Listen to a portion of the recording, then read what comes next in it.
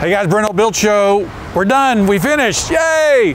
Come check it out today on the Build Show. Porte-cochere, front porch, furniture's in, looks awesome. Come check it out.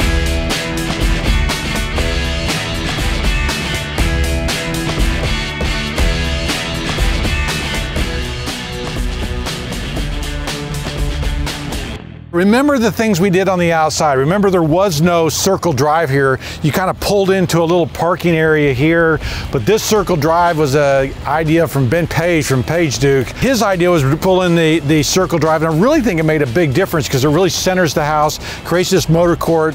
We put in the crushed granite, decomposed granite on here to kind of play up that country house feel. And remember, this porte-cochere was much shorter and it was very thin, and you couldn't even park a car all the way in there without the hood and the trunk being hit by hail, right? There wasn't much protection here. Now we've got 3 accesses, one on the far side. This was all overgrown before. Plantings were just out of control. So the new plantings here really help you see the house much better.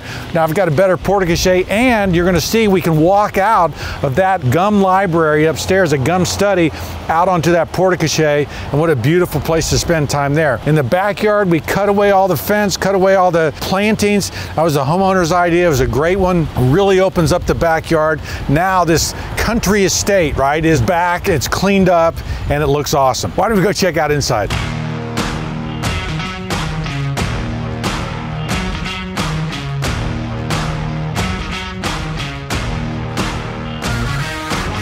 So nice to get this beautiful stair hall opened up again. Remember, we had it covered up. And if you watched one of my videos on ironwork, you remember that my study of these, and these were $2,000 to $3,000 each just to remanufacture them. Because of the way they are made, they aren't just tacked together from a bunch of things out of King's architectural ironwork. These are actually hand fabricated, and the little scrolls and the little volutes are so pretty, all custom made. This is a gorgeous stair hall, one of the best in Texas, in my opinion. And that little steel window up there with the yellow and purple glass is really beautiful. Awesome stair hall. It's fun to see it again. You'll notice the designer is a guy named Mill Bodrin, great guy. Bodrin and Fruit in Dallas. You know, he's great because he's a classicist and a modernist. And so the furniture is obviously a little more modern, but it really works in this historic space. And you remember we had an opening here, and then we had an opening on the other side and nothing here. And the architect, Austin Bewley's idea was to open up and create this access this way. So right off the fireplace, now we have a centered opening going right to the backyard. We were also able to, in this space, reuse these steel windows, okay? Here and here, these are the original steel windows that were in the house. We believe they're acrylic, 1928.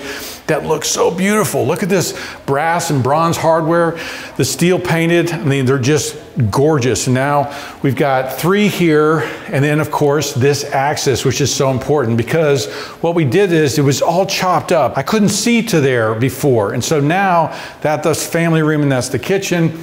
And we have this access here that connects the two, and all of a sudden, all this light coming off the back, I mean, this is where the family will be hanging out and living. We changed the pitch of this, kind of our nod to Louis Kahn's Kimball Museum here in Fort Worth. This was much more of a barrel, now it's kind of an elliptical arch, but the light that's being able to shine up, there was also plugged with all these lights and vents and everything else. We were able to pull everything down. We've got this beautiful bar back here. This is a center access, opens onto the pool, which we redid, and now walk back down to the family room and to the kitchen, and we gave them this whole new space, and we really only added like 150, 200 square feet to this house, and it made a huge difference. So this was the old butler's pantry. There was a butler's pantry there. You walked around that door, then you kind of got back into that hallway.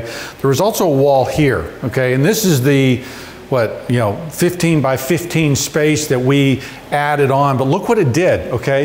It allowed us to open this whole wall up to this kitchen, right? We've got 100-year windows here in the end. We've added a few 100-year windows in the house, but now this kitchen, which was like you had to go through a little 3-foot opening to get to, now has opened up into this wonderful family space. And look at the flow now. Look how much better this works together. We've got traditional cabinets in here, inset cabinet doors, right? And so we've taken this traditional design that we saw in that original butler's pantry. We've taken it and we've got now these inset doors, beautiful big hinges, all really traditional stuff that looks beautiful. Check out some of the other pantry things that we've done with the glass glass shelves around that opening that goes into that pantry in the back. Really a fun detail in there. Lightens up that opening that really kind of invites you back into that space. Her office, then the pantry in the back there. Let's go upstairs. I want to show you that awesome office going out onto that porte-cochere.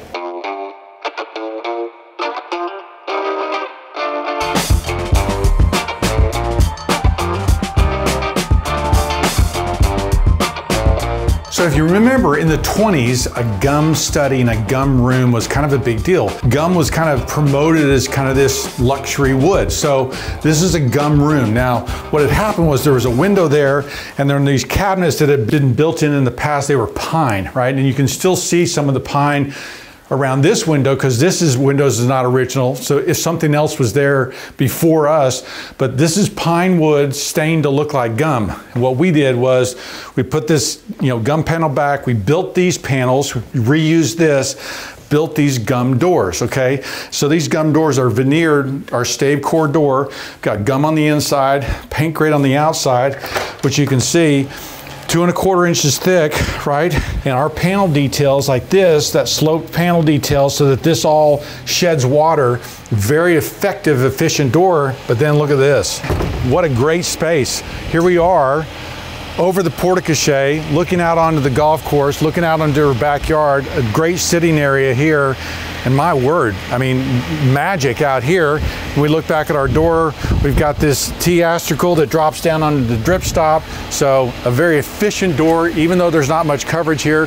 This detail here is really important too, because what it is we've taken a copper, flashing, hooked it up underneath the limestone there, so that any water that comes off the face of this building will actually drip here. It otherwise would have run around the face of this thing and run down the face of this door. It seems like a simple thing, like how big a deal can that really be? It really helps a ton. One of the other things I love is, remember the Ludovici roof, right? And look at the way they sweep that corner up with all those tiles being cut together, right? It's a closed valley. We've got a sweep in the corner, kind of swoops around. But this is that 150-year roof that has all these textures. There's bents, there's tiles up there that look like they're warped. They're actually bent on purpose at the factory so that it looks like an old warped wood roof, right? Magic, really makes a big difference. All right, let's go inside. Seems I've locked myself out. Oh, brother.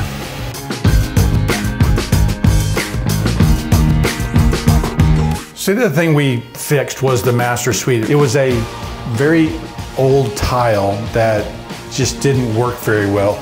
This was actually a dressing area. Then you walked back in here to where the tub is. And then if you remember, there's a funky, bad stained glass window over top of this beautiful piece of ironwork that's in the gable end of this wall. So that steel work, which is incredible, right? We now became the centerpiece of their shower. And then of course, we just made this a much better space. There are closets on the other side, which is where the previous owner had the closet. But now this whole master suite is really awesome and beautiful.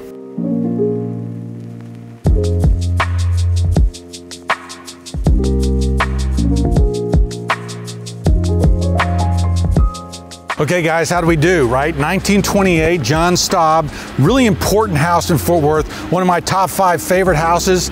Such an honor to be working on it. In the backyard here, now it's opened up again. Remember, there was a brick wall that kind of ran across here, really separated the servant or working areas from the main house. Now, because that lifestyle is no longer here, we've kept the original gates right there, but really opened up the backside of their yard. This fence, this kind of screen here between that and the motor court, really makes a huge difference. One of my favorite jobs ever, right? Great job, great client, great architecture, right? What more could you ask? Be sure to follow me on Instagram and Facebook. And if you're interested in learning more about being a master builder, our Patreon page, Patreon Passion for Craft, has a ton of information that I'm dropping from my library every Tuesday to help people build better, to help people get better details. I'm Brent Hull. Thanks for watching.